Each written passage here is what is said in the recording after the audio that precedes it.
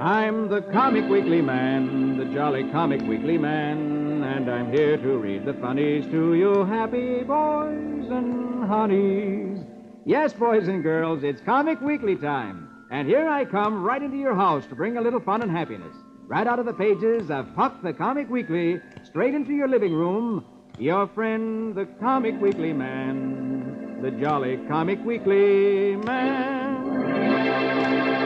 Hello, hello, hello. Hello, hello, hello. Little Miss Honey, how are you today? Oh, I'm just fine, thank you. Oh, wonderful, wonderful, wonderful. I know a riddle. Oh, good. It's been quite a while since you asked me a riddle. Now, wait till I have my ears set. Ready? No, wait till I put my thinking cap on. Ready? Wait, let me take a deep breath. Now are you ready? Now I'm ready. Why does the hen lay an egg?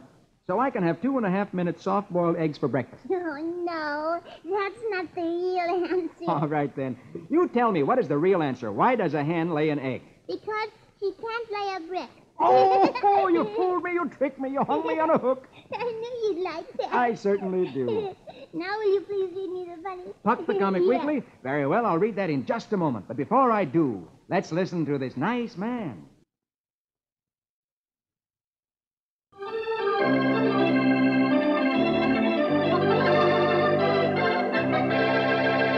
Now, here we go with Puck the Comic Weekly. And on the first page, Big Ben Bolt. Magic words for the music, please. Very well, my lady. Feint and punch and dodge and twist. It's a knockout blow from Big Ben's fist.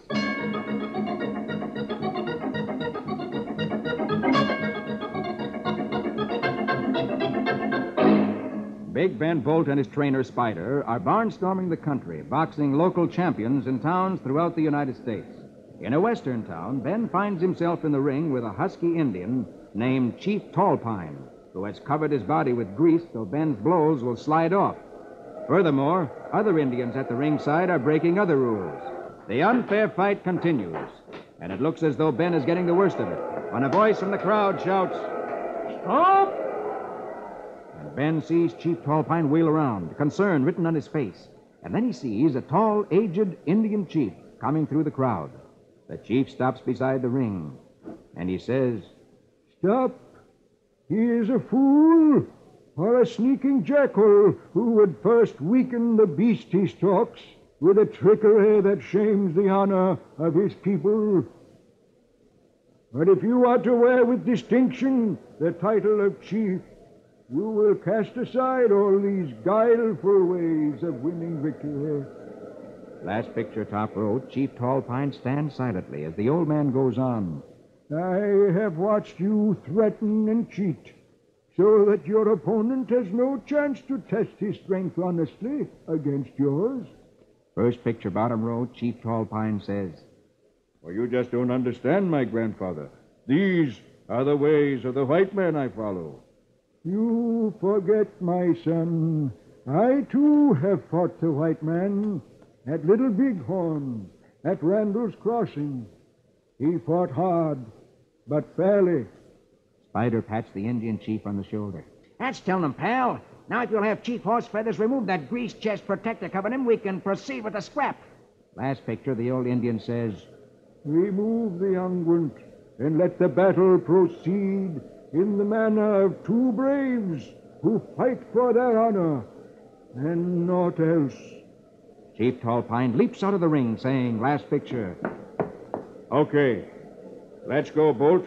And when I finish fighting you brave style, you're going to be sorry you ever left Madison Square Garden." Oh, now Chief Tallpine is going to take the slippery grease off his body, isn't he? Yes, and next week I hope we'll have a fair fight between Ben and Chief Tallpine. Isn't it nice that old Indian chief came and stopped the fight and got them to fight fair? Oh, you bet it is. And next week we'll find out how Ben makes out in this fair fight. Now let's turn over the page, because I'm sure we'll find Prince Valiant. Very well, over the page we go. And you're right, there he is, Prince Valiant. And you remember that Val has found out that Sigurd Holm is a cruel tyrant who's been mean to his people and made slaves of some of them. And now Val is trying to help the people capture Sigurd Holm and punish him for his bad deeds. But Sigurd's castle castle is high on the hill, and Val just couldn't capture it. So Val has decided on another way to make the castle fall. Yes, he's digging a tunnel underneath the castle. I hope he makes the castle fall, and then Sigurd will have to come out. Let's see how Val's plan is working. Here we go with Prince Valiant in the days of King Arthur. Eckert, Breckett, Grey Mulkin, and Quince. Music romantic for a fair, fair prince.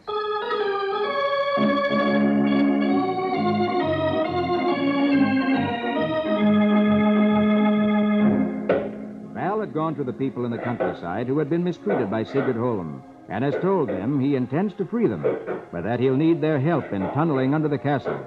So back in the forest, men are busy cutting down trees and shaping timbers to build a tunnel under the castle.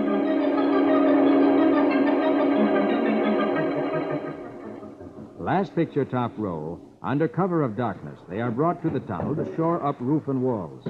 First picture, second row. Like moles, they burrow upward under the fortress, reaching toward the brook at the far side. Val leads the way, last picture, second row, to encourage his frightened workers, for they fear this dark underground work. And then it happens. In the flickering light of the torch, a thin stream of water is oozing from the clay. Val shouts a warning. Now, get out of here, quickly! Hurry! We must get out before we drown. Val and his men hurry out of the tunnel into the fresh, cool night.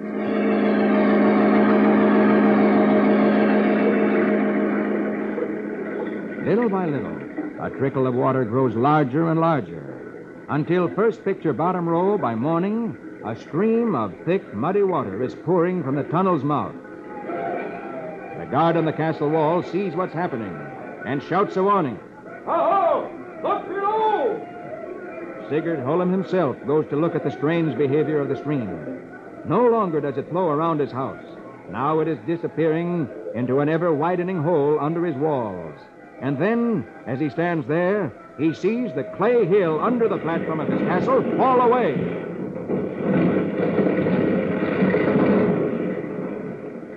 Last picture, some distance away, Val and Rufus watch the water eating away underfoot. And Val says, well, now let's put an edge on our weapons. Tomorrow will be a working day. Goody gum-gum. Val's plan worked. You bet it worked. Sigurd's castle is going to collapse right on his head if he doesn't get out of there in a hurry. Yes, but if Sigurd comes out of the castle, then Val and his men, his knights, are going to have to fight him. You bet he'll fight them. And I'll bet you Val will win. Well, Sigurd has more men than Val, so it won't be an easy fight. We'll find out more about that next week. Now, how would you like to read Robin Hood? Oh, you just know I'd love to read Robin Hood. Very well, then. Go over the page, and there he is on page 5. Yes, and you remember last week Robin Hood and his father were at the Nottingham Fair in the archery contest. And both of them beat Red Gill, who was one of the men of the dishonest Prince John. And then the new sheriff, a man named DeLacy, who's dishonest too, asked Robin Hood and his father to go to work for him because they were such good shots. But Robin Hood and his father wouldn't have anything to do with these dishonest men. And then that made DeLacy angry, and so he whispered something to his men, and he was very angry about it, and I wonder if anything will happen to Robin Hood. Well, let's read now and find out. Here we go with the story of Robin Hood. It's merry, merry England in days long ago. Time now for Robin Hood. Some music. Hi-ho!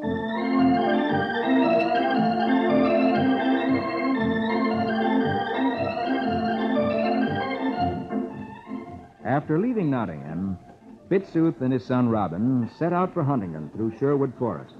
As they walk along, Robin says to his father, "A man who defied the sheriff as you did, sir, must be very wary now." Then, without warning, there's a vicious whirring sound. And an arrow thuds into the back of Robin's father. Quickly, Robin drops to the ground beside his father. An act that saves his life, for an arrow meant for him whizzes over his head. Father! As Robin looks into the still face of his father, he's filled with hatred for the man who shot the arrow. And last picture, top row, crouching low, Robin stalks the archer who is stalking him. Through an opening in the clearing, Robin sees the man. It is DeLacy's man who Robin defeated at the Nottingham Fair in the archery contest. Robin says grimly as he takes careful aim, "As I thought, 'tis Red Gill." Robin scores the bullseye. First picture, bottom row, Red Gill drops dead. As Robin stands over the still figure of Red Gill, he hears the hoofbeats of approaching horsemen. He looks around and sees men coming into the clearing and exclaims, "The sheriff's booming!" Quickly, he runs into the underbrush. DeLacy and the sheriff's men see Red Gill lying on the ground and Robin disappearing through the trees. They shout, "After him! After him!" And so, last picture, Robin seeks refuge in the depths of Sherwood Forest, a fugitive from the cruel sheriff and the wily Prince John. And now I know what Lacey whispered in his men's ear. He told them to kill Robin in his fat. Yes, that's what he told them. And now Robin won't dare to show his face in any of the castles because the sheriff will have him arrested, won't he? I'm afraid so. Oh, my, what'll happen to Robin next? Well, we'll find out more about that next week. Now let's turn over the page. And look, there's Donald Duck. Oh, that funny little Donald. I just love him. And we won't waste a minute. Say the magic words with me, please. Squeeze 'em, squiddy, chicka chat. Let's have music to fit a quack, quack.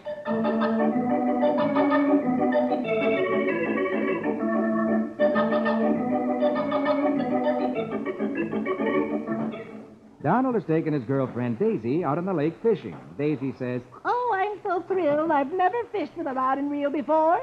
Donald stops rowing and says, Well, first you anchor close to the shore. and he throws in the anchor. Then Donald hands Daisy her rod and reel.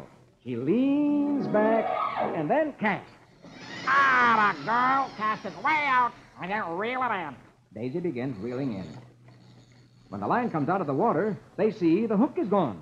Oh, my goodness, look, that nasty fish bit my hook off. Last picture, top row, Donald ties a new hook on her line, saying, Oh, well, no harm done. Try this hook with a wire leader. Daisy leans back and then casts. First picture, bottom row, she begins to reel in.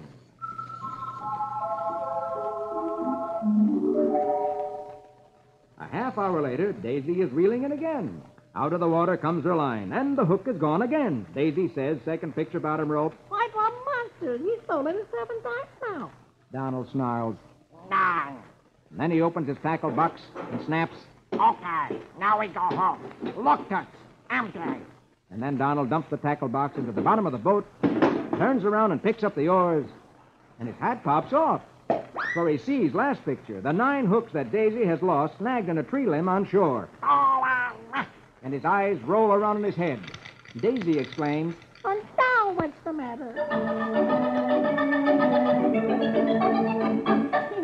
That was a joke on Donald and Daisy. Yes, when Daisy whipped the rod back over her head, the hooks got caught in the tree limb. And actually, when she whipped the rod forward, the string broke, and there the hooks hung in the tree. Oh, those silly ducks. They thought the fish were biting them off. Yes, they must be pretty blind not to see that the hooks weren't on the line. Oh, yes. Donald's so funny. I just love him. So do I. Well, now it's time for Flash Gordon. Oh, I'm anxious to read that. All right, let's turn to the very last page of the first section. All right. And there he is. And I'll read that in just a moment. But first, here's that nice man again with something interesting to say.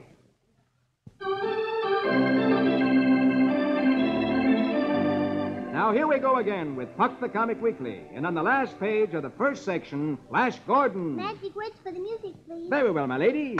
Rig-a-dig-a-doon-doon, Saskimatash. Let's have music for Heroic Flash.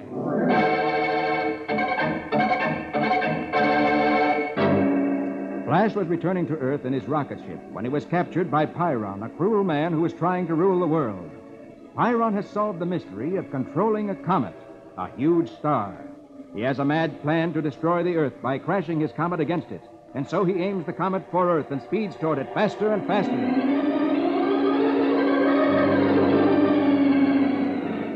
The observers on Earth see the approaching comet speeding straight toward them. Panic sweeps the Earth, and martial law is declared as the doomsday comet races toward a collision that would undoubtedly destroy our planet. Every hour, the giant fireball in the sky looms bigger and bigger, and more threatening. The end of the world is in sight. Last picture, top row. Aboard the space sphere, inside the comet's gas-filled head, the mystery girl Flamma pretends to help Flash. She whispers, "Here's a passkey. If you can learn the secret of Pyron's cosmic power, we can control the planet and save our Earth." First picture, bottom row. No sooner does the guard depart than Flash prepares to act. He tells Dale, "I don't trust that girl. She probably wants to take over the comet herself. But we've got to take that chance." Ordering Dale and Zarkov to remain behind in their cell, Flash tries the passkey in the lock. But an electronic metal detector spots Flash's key and sounds a noisy warning. Instantly, Flash is overwhelmed by a swarm of scaly comet men. As he goes down under their savage charge, the leader barks a command. Throw the Earthman outside into the fire gas! As they open the airlock, last picture, the comet men revel in the gassy heat of their native world, while Flash collapses at the first faint touch of the comet's atmosphere. And suddenly, Flamma's voice is broadcast into the airlock. Don't throw him overboard, guards. Bring him to the Comet Master Pyron for judgment.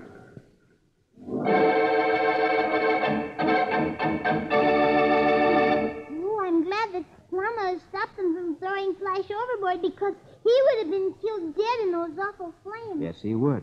Now, although he's still a prisoner, he may still have a chance to outsmart Pyron and Flamma. I wonder what Pyron's judgment will be when Flash is brought before him. Well, we'll find that out next week. Now let's pick up the second section of Puck the Comic Weekly. Oh, and there's Dagwood and Blondie. And here we go with Dagwood and Blondie.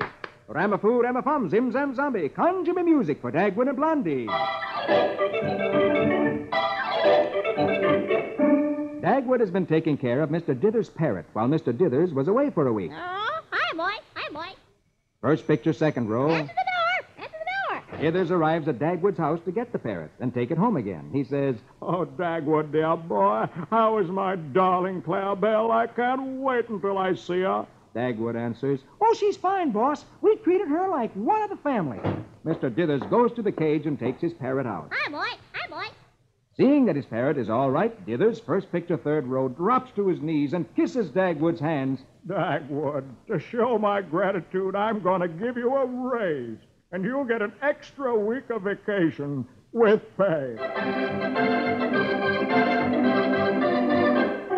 Last picture, third row, that night at the Dithers house. Mr. Dithers and his wife are lying in bed. Mr. Dithers is just about to drop off to sleep when suddenly from the other room he hears... Mr. Dithers is a baboon. He sits up with a jerk. Mr. Dithers is a baboon. Dithers leaps out of bed, dashes into the other room. Hi, boy. Hi, boy. First picture, bottom row, he stares in astonishment as the parrot chatters. The boss is a pinhead. What's that? Mr. Dithers is a tightwad. Dithers snarls. So that's what they say about me around their house? A moment later, at Dagwood's house, Dagwood, waking from a sound sleep, exclaims, Oh, who could be phoning us at 2 a.m.? He gets out of bed, staggers to the phone. Hello? Last picture, Dagwood's face is covered with dismay as he yells, Blondie, we're fired! Oh, that was a good joke on Dagwood. The parrot learned everything that Dagwood said about Mr. Dithers. and then he went right home and repeated it so Mr. Dithers could hear it. Yes. Poor Dagwood. I wonder if he's really fired. Well, we'll find out for sure next week. Now look underneath Dagwood and Blondie. There's Roy Rogers. Oh, yes, and Roy's been having trouble with two crooks named Shanks and Carstairs who are trying to steal the Box K Ranch away from a boy named Teddy Knox, whose father had just died. Yes, Roy rescued Teddy from drowning in quicksand, where Shanks had thrown the boy. And while Roy was talking to the boy, on a cliff above, Shanks was watching, and he took out a rifle and he was aiming it at Roy just at the end of last week's story. I wonder if Roy gets shot. Well, let's read now and find out. Here we go with Roy Rogers, King of the Cowboys. Hi-yip-hi-yo. Now here we go with Roy and Trigger. Hi-yip-hi-yo.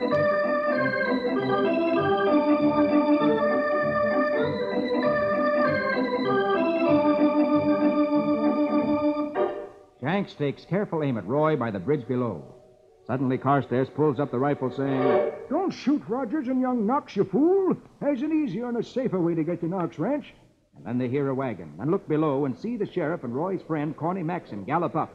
Shanks knows he can't shoot Roy now.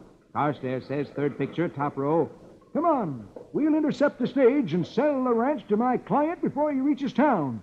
I'll forge Teddy Knox's name on the bill of sale. Roy quickly tells the sheriff what's happened. First picture, bottom row, the sheriff mounts Teddy's horse and says, Well, I'll head for town and keep an eye open for Shanks and Carstairs, Rogers. Roy replies, Okay, Sheriff, and we'll be at the Box K in case they return. Meanwhile, a little later, Shanks and Carstairs intercept the stagecoach and stop it. Halt them jugheads, gents. Pull up. Whoa. Blasters. Road agents.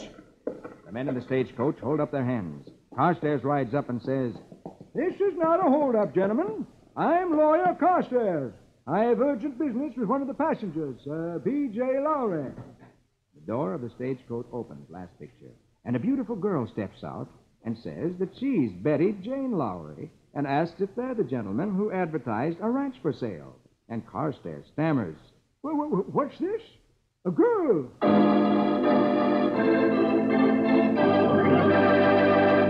Oh, I'm so glad the sheriff got there in time so Shanks couldn't shoot Roy. So am I.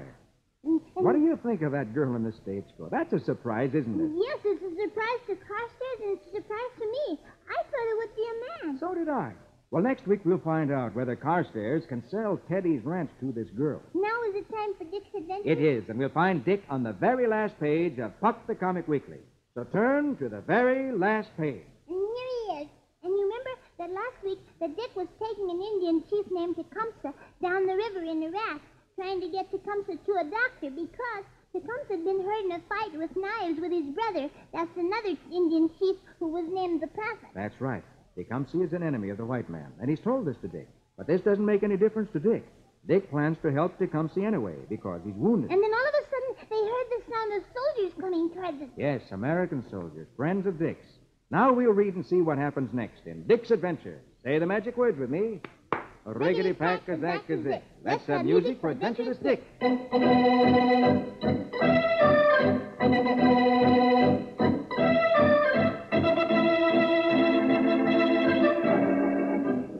Last picture, Dick sees the American soldiers approaching and says, Hey, Tecumseh, I see my friends and your enemies, a long column of American regulars. Tecumseh walks toward the forest away from the approaching soldiers, for he knows he'll be captured if they see him. First picture, second row, Dick says, Hey, Tecumseh, come with me. Be friends with us. Your people and ours can live together without fighting. Tecumseh says, Go back to your own soldiers, Dick. And, Dick, take this ring, for I owe my life to you, and always will I remain your friend. Suddenly, out of the forest, last picture, second row, Dick sees many Indians emerge. Tecumseh smiles and says, Many men are drawing near, Dick, but this time they are my friends and your enemies. First picture, bottom row, the warriors proclaim their missing chief with shouts of joy.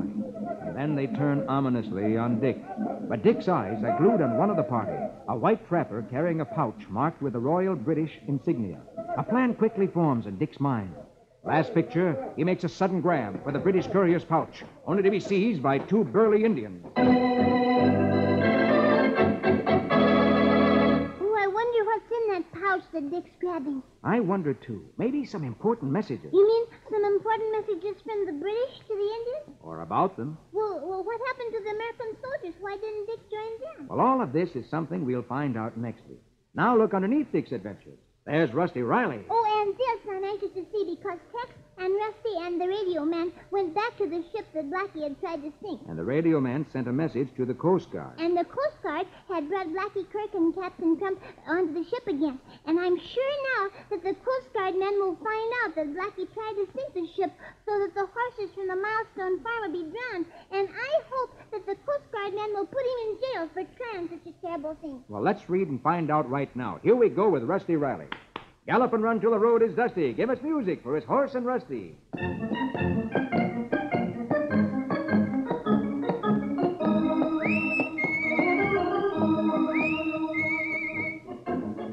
First picture, Tex comes up on deck and meets the Coast Guard officer who has just come aboard with Blackie and Captain Crump. The officer says, I'm a Coast Guard officer. You members of the crew of this freighter? What about these youngsters? The old sailor who became Rusty's good friend answers, Well, I belong to the crew, sir. Tex says, Well, the boys and I guess you'd call us supercargo. We're looking after a shipment of young horses. The Coast Guard officer asks, Now, how do you happen to be aboard? Captain Crump says he gave orders to abandon ship. The sailor answers, Aye, sir, he did. And all hands took to the boats. We thought we were going on the rocks, sir. Once Captain Crump set our course straight for them, Last picture, top row, Captain Crump protests. That's a lie. Our radio was out of commission. We had no storm warning. When the gale hit us and drove us toward the rocks, we couldn't even send an SOS.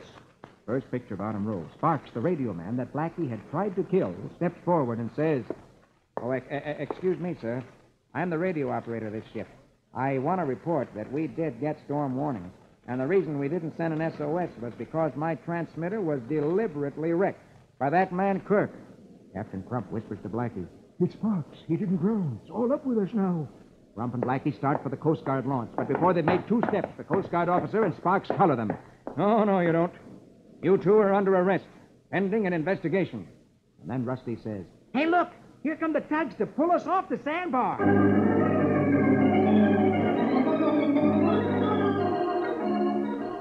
Sometime later, at a small farm a mile from the village, Rusty and Pete are taking care of the horses, which had been brought from the ship safely without a scratch. And then Tex pulls up. Last picture, he gets out of the car. Hey, what happened, Tex? Why, Jingo, it's hard to believe, boys. Those ornery varmints broke down and confessed that the whole thing was a scheme to collect insurance on these horses. They had the whole 12 of them insured for a pile of dough as Milestone Farm thoroughbreds.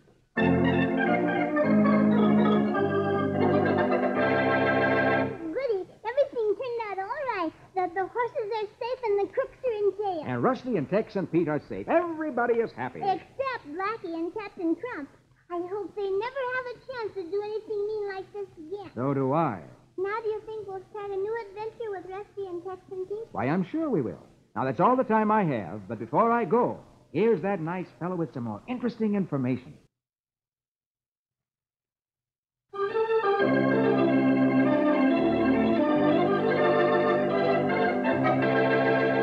Well, honey, and all you boys and girls, I've got to go now. All right, Mr. Comic Weekly Man, but I'll be waiting for you next week. Okay, that's a date. And a date with all you boys and girls. Be sure to meet me with our little friend, Miss Honey, next week when I read Puck the Comic Weekly. For I'm the Comic Weekly Man, the jolly Comic Weekly Man. I'll be back to read the funnies to you happy boys and honeys. Don't forget, boys and girls, see you all next week. Your friend, the Comic Weekly Man, the jolly Comic Weekly Man.